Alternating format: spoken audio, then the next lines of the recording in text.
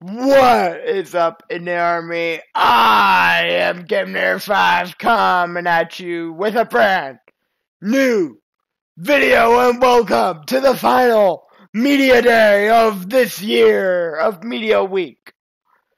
And this year it wraps up with the Inator servers media day, and my goodness, do we have a decent amount today.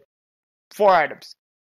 That's not a lot, but that's pretty good for a media day. So yeah, nothing about Inator War. You will have to wait until year end tomorrow.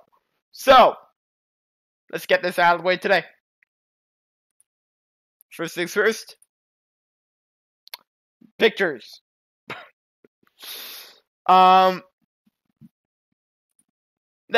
There we go.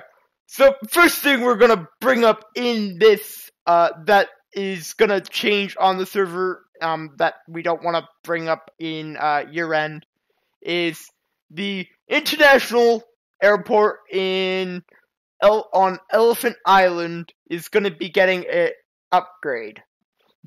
An actual international upgrade. It needs an upgrade badly. It has even gotten its operation license revoked, so it needs an upgrade badly. It is too small. It's not, the tower's too low. Like, it needs an upgrade, and it is coming this year, along with the actual development of Elephant Island.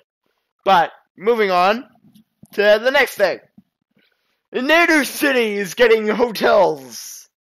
Now, you guys might be wondering, why is this getting a hotel? The big city getting a hotel? Well, it's because we're adding 2 new cities. We want to be able to allow, and I think it'd be fair for people that are just coming into the game to have a place to stay before they get a house.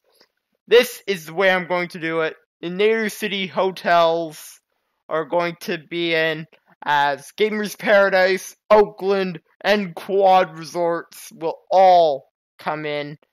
And, yeah. One of them is, 2 of them are right in front of us. One is Gamers Paradise, and I can't remember what the other one is. That's what the picture is. Then, Nitrotrans, something we have been putting off for so long. We are going to work on this year. I can't say it'll be complete. I want to at least get the airport line complete this year. So yay, yeah.